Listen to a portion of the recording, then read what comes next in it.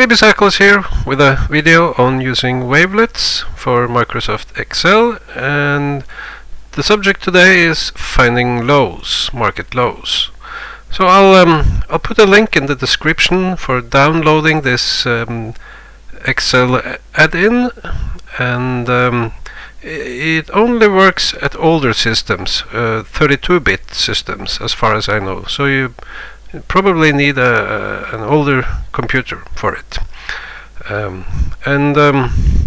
Just showing you, after having installed it, you will find it on the menu line, and here I have the data for S&P, the date, the closing value, and wavelets have some endpoint trouble.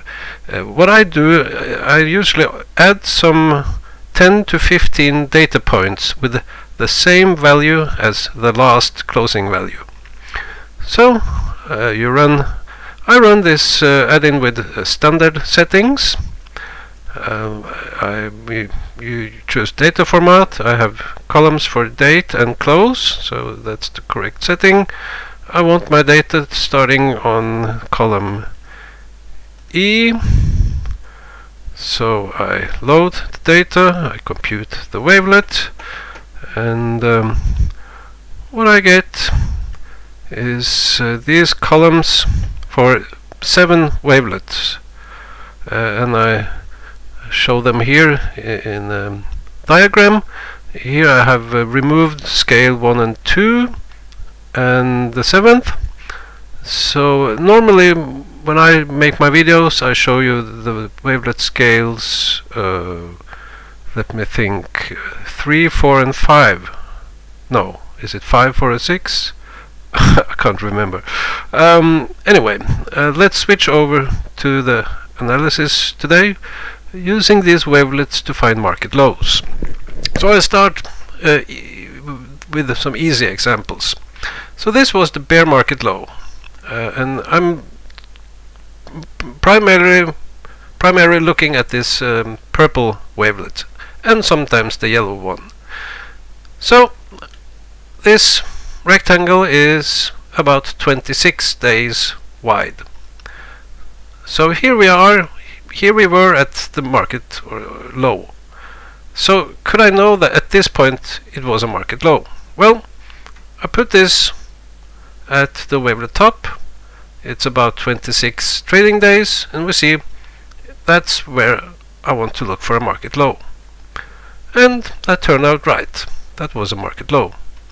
Now I have to say this is for bull market rules. We will come back to bear market, and at this point we were still in the bear market, so probably here you would expect using a low using bear market rules, and that would be a later and lower low.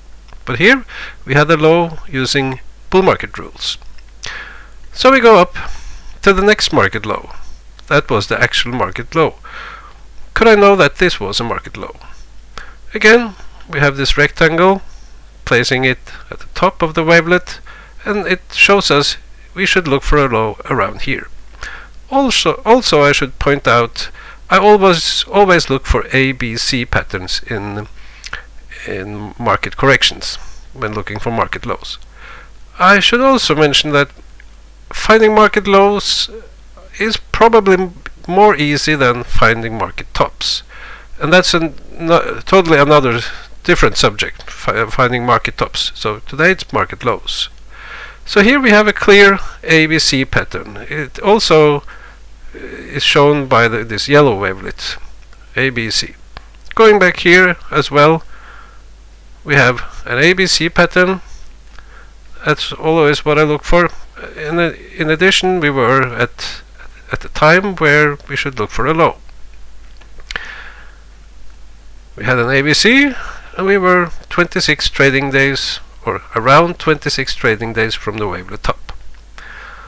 Now it gets more tricky or difficult, because here, well, I have chosen this point. Thing is, as we when we were around in the middle of this consolidation period, we knew we had a wavelet top, we knew we were looking for some kind of a decline or consolidation. But you know, when you get a bit out in this period and you see nothing bearish has happened, you should know this will be probably a sideways correction. And then you look for something like this. And then already you don't wait until the end point before you start looking for a low and put your long positions, because you know the low will probably be earlier.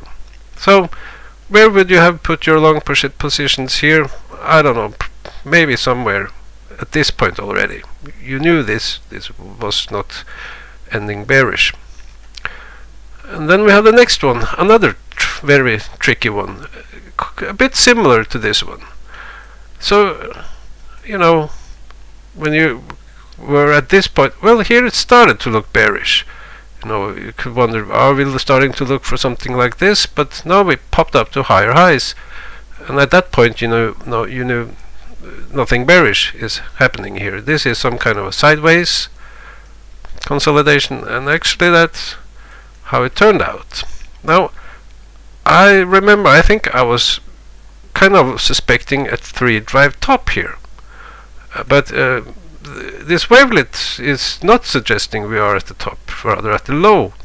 I thought sometimes these wavelets are wrong, and they suddenly, the market does something unexpected and the wavelet adjusts after that. So I guess I expected the wavelet was telling me the wrong story. Maybe this was a market top, but you know, it wasn't a top. This wasn't a top. It stretched all the way up into here. So again, looking for lows. I'm placing this here, and it tells me look for a low at this point. Now, here we are currently at this point. So it was too early to expect a low. So what happened? Well, we had a double low. You see? That was too early for a low, and then we had a double low. That's where you wanted to go long. And then the next one, again, tricky. Here, this was a market low. Did I expect it? Well, I saw I felt there was a ABC pattern here. The bounce here is very sabotaged, but I think I called this low pretty well. And one of the things I was looking for is this symmetry here.